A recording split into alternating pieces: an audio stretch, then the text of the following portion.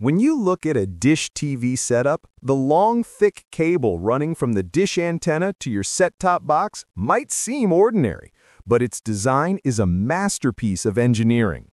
That cable is called a coaxial cable, and it plays a crucial role in sending extremely sensitive satellite signals all the way into your home without losing their quality. But why does it have this special layered coaxial design? Satellite signals are incredibly weak by the time they reach Earth.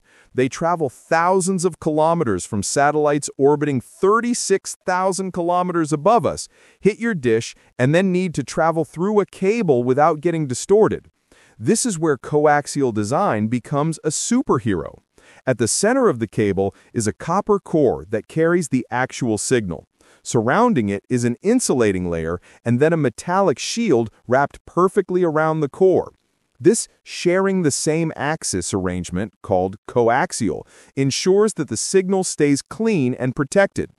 Why is this protection needed?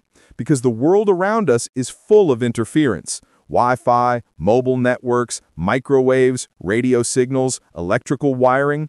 If your dish cable were a normal wire, all these signals would leak into it, mixing with your satellite signal and causing noise, pixelation, or complete signal loss.